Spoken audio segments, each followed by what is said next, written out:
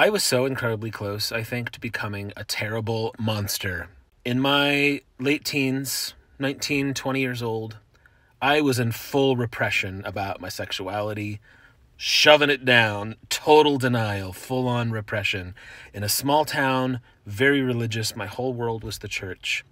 And I was determined to find a girl to marry and have children and become a pastor in my community.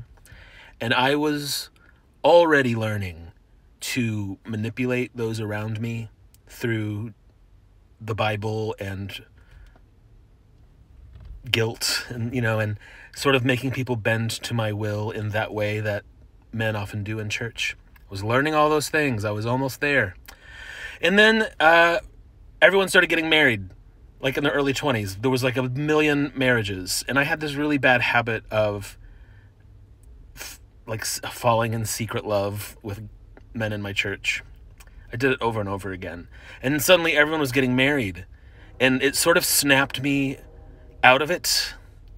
And I was just in complete heartbreak. Secretly.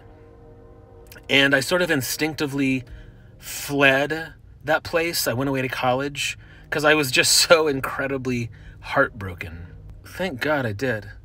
Because I ran away and slowly started to wake up from that really bad dream. But I very easily could have stayed in that place and become that guy.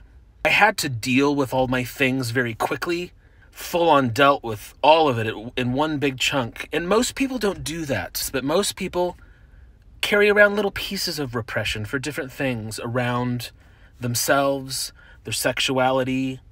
You were never man enough for dad, or your mom doesn't like the way you behave. And as a kid, you learn to not show your true self.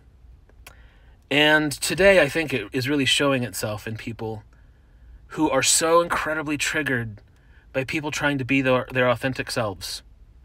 It looks like a threat because they didn't get to do that. When we talk about June being Gay Pride Month, a lot of people are like, oh, why are you proud of being gay or proud of being trans or LGBT? That sort of misses it. The pride is in being yourself in a world that doesn't want you to be yourself. That's brave.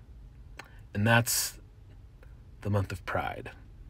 For facing all the things and being yourself anyway. The opposite of shame, I think, is pride. I'm so proud of you.